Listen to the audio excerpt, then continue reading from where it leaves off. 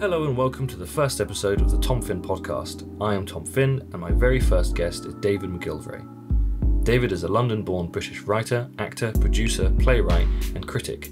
In the 70s he wrote low-budget horror films such as House of Whipcord and Satan's Slave, plus softcore porn. He has recently released a memoir of his life called Little Did You Know, The Confessions of David McGillivray, and is currently 71 years old.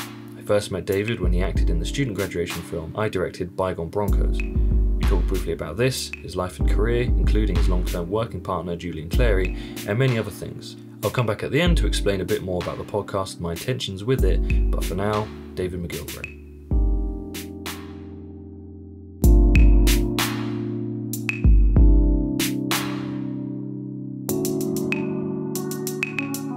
I've always had trouble saying your last name. When talking to people about you, I always say David McGillivray? That's how we pronounce it south of the border. Okay. North of the border, it's McGillivray. But when I pronounce it like that, then people leave out an I when they spell my name. So I say McGillivray. Okay. So they have a better chance of spelling it. Right. So, born and bred in London, and there's a lot to get through, I think, with you in your career. New book out, Little Did You Know, The Confessions of David McGillivray. Well done.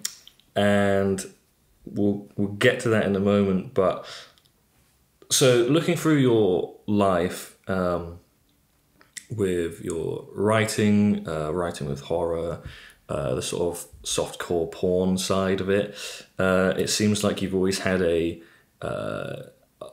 obsession or interest in the sort of depravity.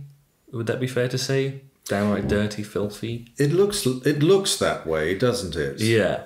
My feeling is that I was attracted mostly to the glamour. Okay. And I remember distinctly when I was 4.5, I was taken to see the film Singing in the Rain, which is a film about the film industry. I couldn't possibly have understood at that age what the film was really about, but I knew then that I wanted to be part of this world. I wanted to be in films in any way, preferably as a film star, but I would accept anything. And my attitude has never changed from that day to this, nearly 70 years later. I never became a film star, as you may know, but I was willing, as I say, to do anything else. And I think I was still a teenager when I saw my first pornographic film projected onto a bed sheet on somebody's living room wall. I was fascinated by that, and the first article I ever wrote for a magazine was about my experience watching a pornographic film. Okay. What was your experience, would you say, for the first time? Well, it was tremendously exciting, of course. Not only was I a hot-blooded teenager, but pornography was completely and utterly illegal. Not only was it illegal to produce it and import it, but I was told after I wrote this article that I could even have been prosecuted for admitting that I'd watched it. Yeah. So these are very, very different times from the ones we're living in today, where it's possible to just press a button on this laptop that is next to me and up comes the porn. Yes. Was there, when I was younger, there's a thing that boys do for some reason, which is all gather around as a group and watch porn together. And sometimes that would lead on to them enjoying themselves while watching it. I never understood it, but was that something that happened when you first started watching porn? Was that a thing people did back then, that sort of community porn watch?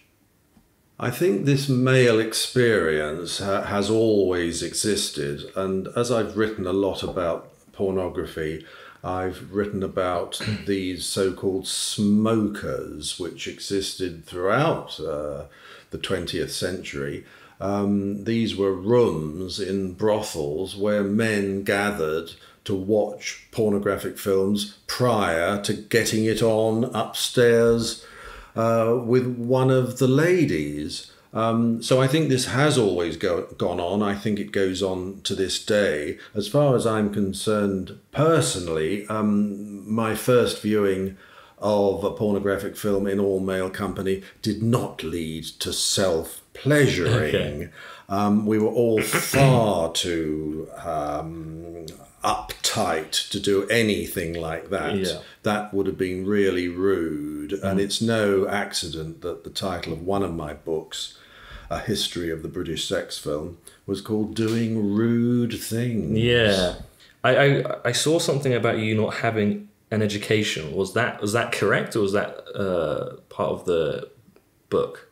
I pretended I'd had an education all my life, yes, because I wanted to be the same as everyone else. Okay. And so I lied, or I always used the word bluff. And yes, this does come out in the book. I left school because I was expelled, yes, without any qualifications whatsoever. And although I considered further education, I never got any. So I've had no education whatever, despite claiming that I had A levels, a university degree at one point, and so on and so forth. I learnt everything I know off the thing behind you, which is a television. Yeah. I've always loved documentaries. I've always loved reading as well, and that was my education. It's strange when I heard that, because from when I met you, you seem to me as just like a classically trained, well-educated person. I'm acting. But it's acting. It's an acting job, yes. Every time you go to an audition, you act as soon as you go in the room. You have to impress whoever is the other side of the table. And I learnt that very quickly, yes. Yeah, well, when we, if anyone doesn't know, we had David in our student graduation film at film school, Bygone Broncos. And when we auditioned you, I think we were intimidated by you the most, because you came in and you had this just, we couldn't read you as well as everyone else could, which is that what you were sort of going for? Or is that just sort of the demeanour you give off when you go to auditions? That's interesting, because I wasn't aware of it that day. No, I probably wanted to come across as a bit more appealing than you're giving the impression of. So I can't honestly remember what I did. I'm interested, though, in what you say. How on earth did I get the job if you couldn't read me? Well, when you started acting, it was fantastic. Oh, thank you very much. You did exactly what we wanted, plus more.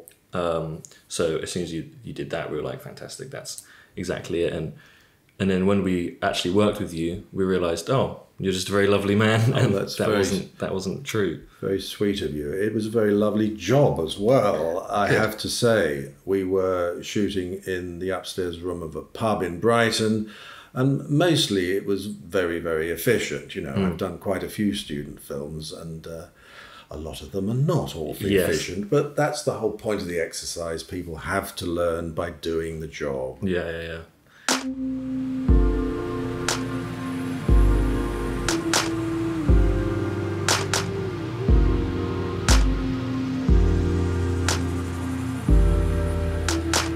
Get into horror at a similar age that you sort of discovered porn? I think the love of being frightened came much earlier. Okay. Because I was fascinated by the horror films that were being shown in London in the 1950s. This was the time of the Cold War, and in Hollywood especially, there were a lot of science fiction films about mad scientists creating monsters, often through radioactivity. And I loved the posters for those films. I remember that distinctly. One film in particular called Tarantula. I've seen that, where they get the tarantula and they scale it up to a huge size, right? That's right, yes. I saw it much, much later. at the National Film Theatre in London, and it was terrific. It was well worth the wait. There was also a series of serials featuring a character called Quatermass on BBC television at that time, and I pleaded with my parents to be allowed to watch this adult material. So I was fascinated from very early on, probably around 8 or 9, by horror, partly because it was forbidden. And I think you can use that word, forbidden, as far as my entire career is concerned. Pornography, again, forbidden. Yeah. I've always been drawn to things I shouldn't be enjoying. Before we get to your sort of horror career, at what point from having no education to becoming a critic, how did that sort of happen? Yes, that was strange. It shouldn't have happened because I really just didn't have the knowledge at all. But I always felt that I could string 2 words together, and this was very useful in between the times, during the times I was waiting for acting work. And so, as I mentioned before, I sent an article to a magazine about my early pornographic experience, and because it was accepted straight away, I sent film reviews to a magazine which existed then called Films and Filming.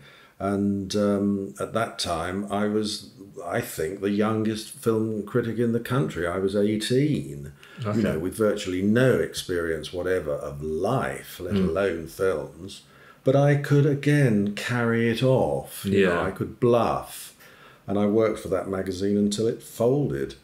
Bluffing seems to be a big part of this whole industry. As I discover more about it, it's all about the confidence and the bluffing. I tell young people that when in doubt, bluff. Yeah. Never say no to any question, because a lot of the times when you're starting out, you'll be asked, can you do X? Say yes. Yeah. Have you ever done X? Yes.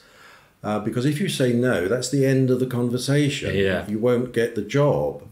Say yes, try and do the work. If you screw up, never mind. You've still learned something. It's so much better than not doing the job because of this silly word no. Yeah. It seems that because I always had this, my biggest fear of going into this in the industry is, oh my God, everyone knows exactly what they're doing. They're going to see right through me. They're going to know I don't know anything. But it seems like everyone has that in them. Everyone doesn't really know what they're doing, and they bluff it until the point where they're doing it. It's absolutely true, and probably you will never get over this feeling. I still feel, at 71, I'm bluffing. Yeah. I know nothing. I don't know how I've managed a career on the little experience I've had, and I can see other people, as you say, with the same thought in their mind. What am I doing here? Well, how was the transition from being a critic to being a film writer for you?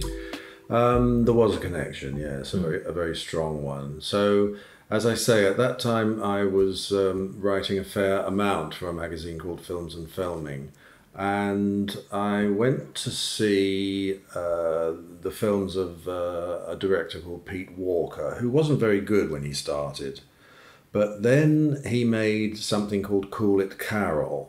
And I thought this was not bad at all. And I thought I'd like to interview this man because nobody knew who he was and nobody had ever spoken to him. So I engineered an interview with him and we got on quite well. And to cut a long story short, when he needed a writer for his next film, which was House of Whipcord, I got the job. So it was as simple as that. Again, something I doubt could happen today.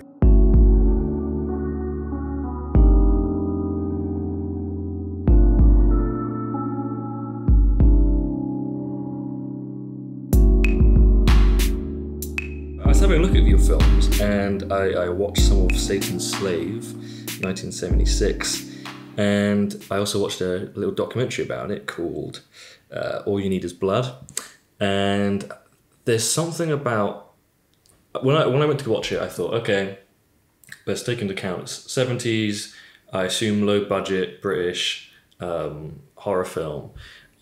It might seem a bit silly at some points. It might seem dated, etc., etc. There's something that genre and date of films, especially 70s horror films, that make me feel dirty when watching it. It makes me feel things like Texas Chainsaw Massacre. That's the big appeal of that film, is that you just sort of feel a bit uneasy. And I don't think horror films have that, even low budget ones. They don't really have that vibe anymore. Would you say that's true? Absolutely true. I wasn't aware of it at the time, and as I've said many other times, apparently these films were the products of the age in which they were made. They were all made in the 1970s when times were tough, and you probably know that there were a succession of strikes, and the government would not bow down to the unions, and it looked as though both parties were determined to bring the whole country down. We had the infamous 3-day week, when we had power cuts, we had no television after 10:30. And now critics are saying that the films in which I was involved reflected this social unrest. And I think it's possible. Life was indeed grubby. The dustmen were on strike, and squares in London were full of bin liners, So I think it's inevitable that that's what happened. But I can only reiterate, at the time, all I thought I was doing was writing some nasty horror films in order to give people a scare. Yeah, so it's not a conscious decision to reflect the times, do you think? No, nor by the directors for whom I worked. It was only much later, when some of the films became cults after the arrival of the video age, that I read these astonishing criticisms. Yeah. So you were writing these horror films in the 70s, and you were also writing some softcore porn films as well.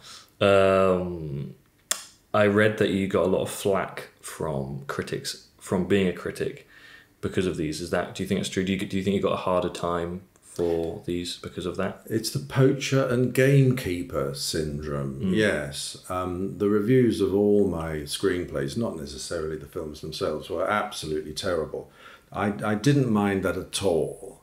As dear Oscar said, that the only thing worse than being talked about is not being talked about. And on the flyleaf of my autobiography, I list all the terrible things that people said about my writing. I think it's enormously funny. I love reading bad reviews. Yeah, I've read anytime anyone says anything a bit bad, you tend to enjoy it. Well, it depends on the person. Okay. A lot of actors, as you know, won't read reviews at all because they believe the bad ones and don't believe the good ones. Yeah. Sometimes it's vice versa. I've never had that trouble. I don't think my work is particularly good. It's not Oscar-winning stuff. It's passable, and it's quite understandable that a lot of people are going to find it quite inferior. Do you... I can take it. Yeah. Do you ever have it where, say there's a bad review and they've honed in on something that you yourself was worrying about, and then because of that it then lowers your... it sort of brings you down a bit, do you think? Or has that ever happened to you? Because I see that happens to a lot of people, that they get someone says something that's particularly been on their mind, so it does get to them. I only lost it once, and that was because of the aforementioned Satan's Slave. And Time Out, and again, I've quoted what he said in my book, put the blame for the whole film on my script, which I thought was a bit unfair. The exact words were, no, it's no good, I can't remember it. Oh, actually, I could just read it, couldn't I? Yeah. So, another absolute stinker from the withered pen of David McGillivray. So I did write a letter to Time Out, and they did publish it. And the only reason I wrote that was that the critic was another writer, Andrew Z. Nichols, who had ambitions as a sitcom writer. And, you know, to me, as a young writer, I thought, well, this is just sour grapes. Yeah. So that's why I was annoyed. But I got over it, and now I constantly use that quote in my publicity. I worry about that when sometimes I see online musicians having a go at other musicians saying, "Oh, it's just a load of crap" and stuff. I'm very common, yes. One, it's subjective, and two, you know, how can you say that about other people and then get annoyed when people are saying about you? It doesn't seem to make sense to me. There's a lot of backbiting, yes, and I try not to get involved in that, especially today when it all happens on social media. I love reading these ridiculous arguments, but I never post a comment myself, otherwise you're drawn in, and then it can sometimes go on all night and all week. Life's too short. So looking at the documentary for Satan's Slave, All You Need Is Blood, something I loved about these old B-movie films and lower budget films today is how you're achieving certain things, so special effects and things like that. And there's the shot where the woman's head is smashed through a window, and you see this window that they've taken out, and it's interesting.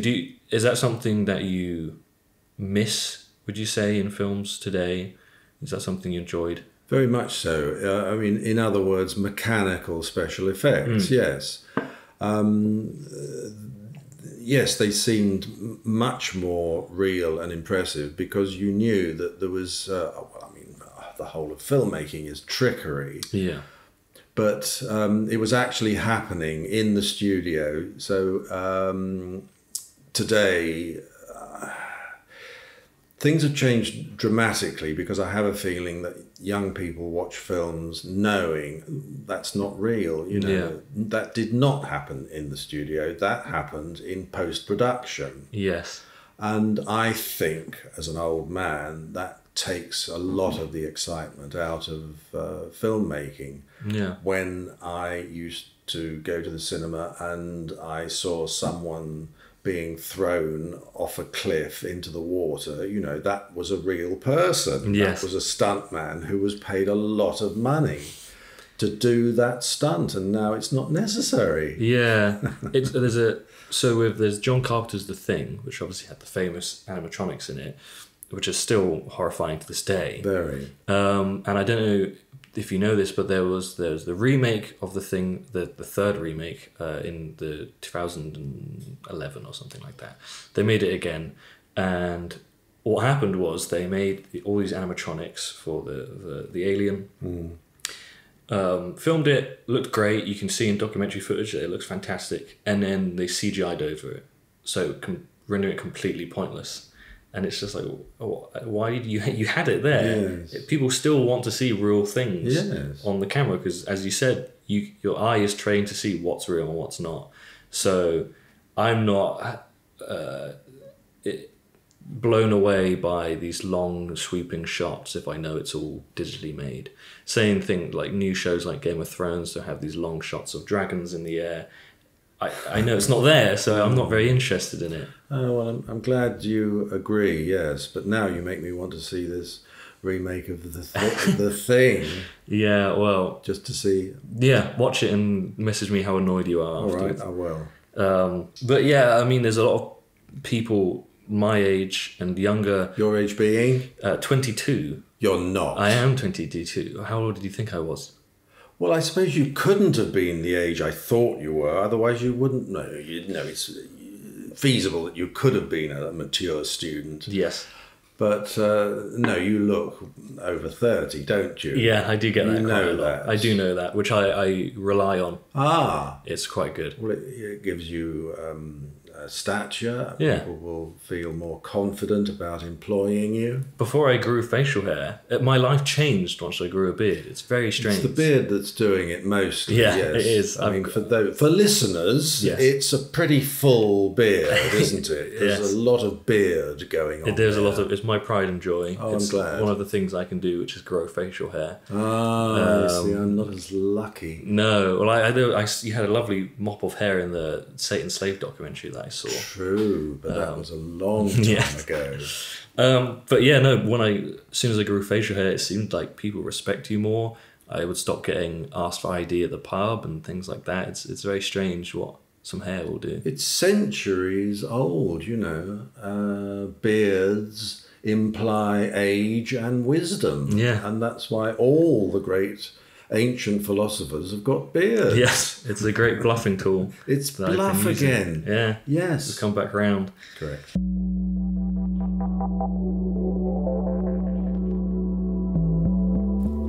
Let's jump to Julian Clary. So, how did you meet? How did that relationship start? Well, my film career ended at the end of the 70s because that was when Margaret Thatcher decided to stop the public subsidy of British films, and that's how all these exploitation films were being made, you know, with government subsidy. So the type of films I was making just stopped almost overnight, so I had to find another career. I'd already formed a theatre company, and we were by that time touring the UK. And this is my former writing partner Walter Zerlin Jr. and I invented a group of talentless amateur actresses, and these were the Farndale Ladies. Okay. And the Farndale Macbeth was a big success in Edinburgh in 1976, and it led to sequels. And by 1982, I was working for a company called the Covent Garden Community Theatre, which gave a lot of actors their first breaks, including Julian Clary. So that's how I met him. He was, you know, in the rehearsal room next door.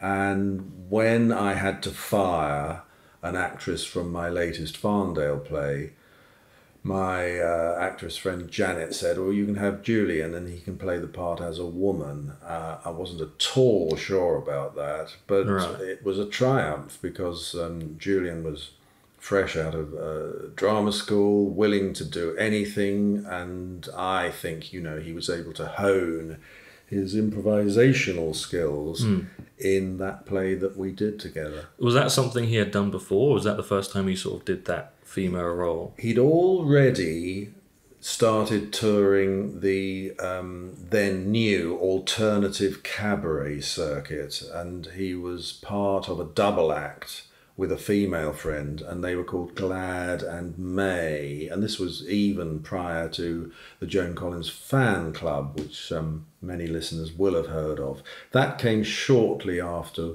we'd worked together for my company, and we kept in touch. And then it seems like you've sort of worked together ever since.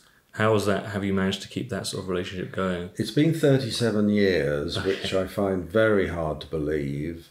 But it's essentially humour that keeps us together. We've got the same kind of humour, and it's based on innuendo. Right. So as a comedy writer, that was my favourite genre.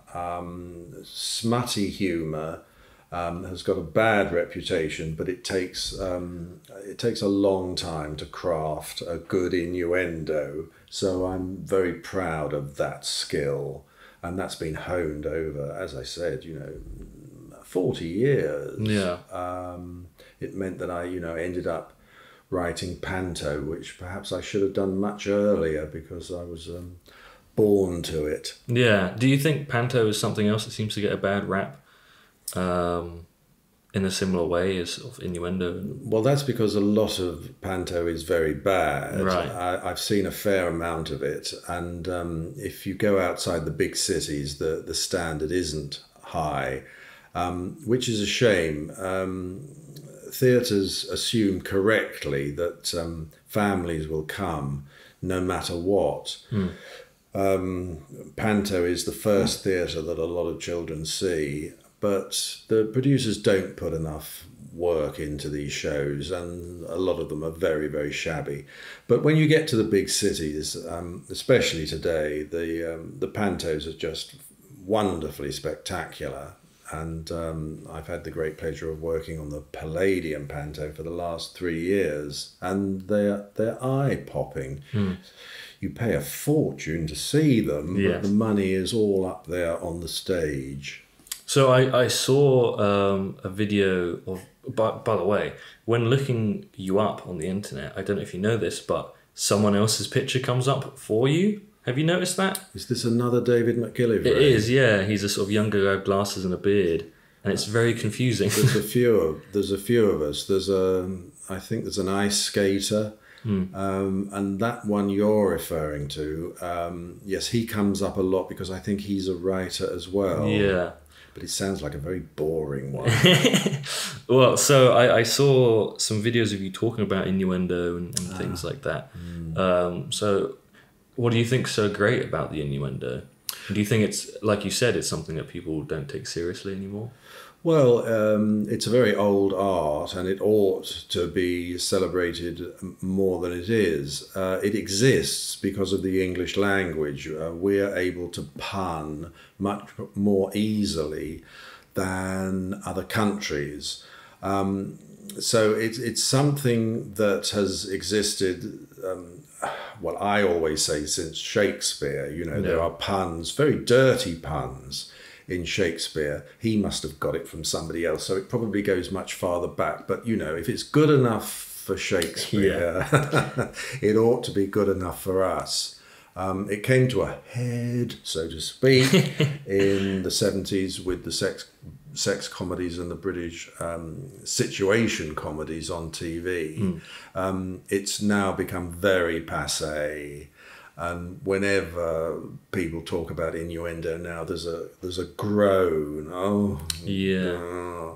I think that's a shame. I grew up, thanks to my dad, with things like the Carry On films, Carry On Cleo being one of my favourites. And yeah, it's and people tend to always make fun of those old Carry On films, but if you watch someone try to do what they did, they can't do it. No. It's a very specific way.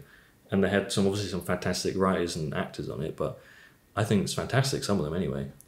They were very funny in their day as well, and very shocking because they were so rude for that period. Even in the 60s, they were very dirty, but a lot of the jokes got through because the censors didn't realise what was being said. That's another wonderful thing about innuendo. Spike Milligan used to slip a lot of very dirty jokes into the Goon Show because the BBC didn't know what he was talking about. Yeah. He had a character in early editions of the show called Hugh Jampton. Now, this may need explaining because it's a reference to Cockney rhyming slang. Okay. So Hugh Jampton is in fact Huge Hampton, Right. Hampton Wick being prick. Okay. So it's remarkable that was on the radio in the 1950s. It seems as well with things like Carry On films and Monty Python that a lot of the reason, especially young people watch them, is that they get to see breasts or nudity on TV and in film. Is that something that that happened with you as well? Yes, well, everything goes together, toilet humour and nudity. Yeah. That's what I wrote about a lot in my book, Doing Rude Things, because I was interested in the history i.e. this love of dirty humour comes from the Seaside Postcard and Music Hall, which didn't have as much censorship as the theatre in those days. So this came to fruition in films like the Carry On series, as you say, written by one particularly talented man called Talbot Rothwell, and acted by these wonderful comic actors. And when they started to die off, and indeed Talbot died, that was the end of the series. They couldn't be replaced. It was a thing of its time. So as you mentioned there, you wrote a book called Doing Rude Things, which is about the history of the British porn industry. Yes. What led you to writing that? Well, I'd already written it as, I think, a 4-part series for a magazine. And then much later, I think 10 years later, a publisher happened to just find those 4 articles and said, would you like to develop them into a book?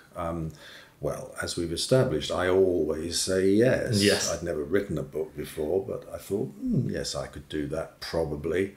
And the book was a modest success, yes. It was the first time that these films had been taken seriously. Yeah. Which, like we've been saying, seems to be something that happens a lot with many things in the industry, is things not being taken seriously when they should.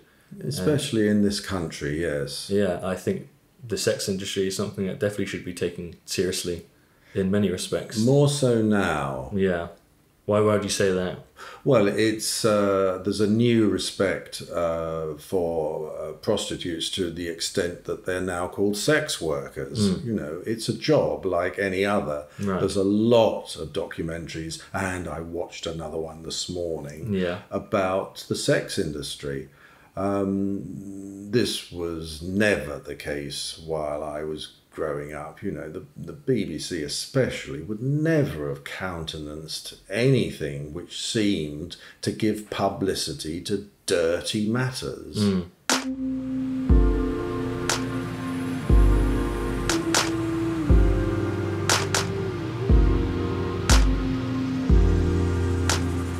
So, your new book, Little Did You Know, Confessions of David McGillivray. Why now? Why did you decide to write it now?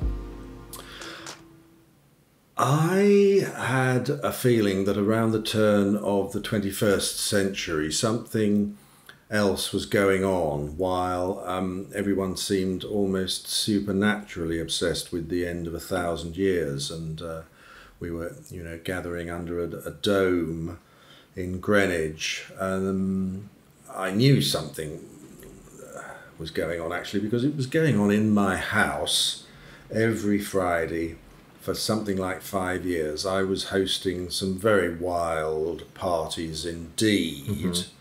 And so I wanted to write about this sort of undercurrent to the turn of the century. And then I thought, well, about it, I might as well write about my entire life. And that is what happened. It's been gestating for a very long time because it's a somewhat controversial book, and it was with a whole succession of publishers who then decided that the world wasn't ready for my memoirs, and so it finally never came out until this year, and that was only because of one particularly brave publisher called Fab Press. I put it on the shelf. I thought, oh well, I'll leave it then. What kind of parties are you talking about? Well, we're talking sex and drugs, Tommy, inevitably. I mean, what else could I possibly be talking about? It seemed as though, you know, it was a phase that I was going through along with most of my friends at that time, and we were behaving pretty badly.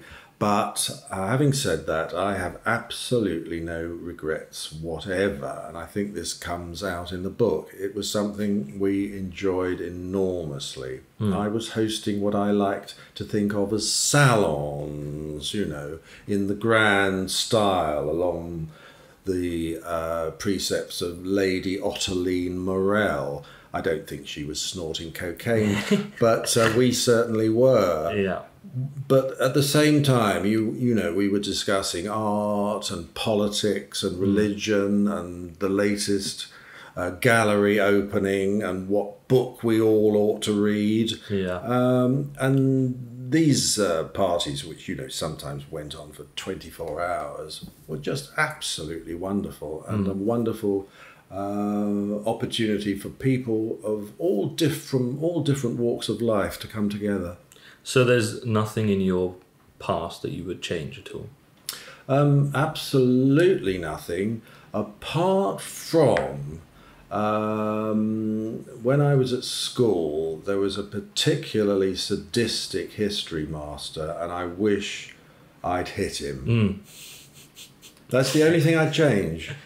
I know what you mean, though. There's certain teachers that you just like, why didn't I stand up for myself? Why didn't I do something? Especially when you get older and you realise, oh, I wasn't in the wrong. I was just a child. I wasn't in the wrong in this case. You know, he was physically violent and he would hit people, which would now mean that he would go to jail, and quite rightly. And I just stood by while he behaved like this.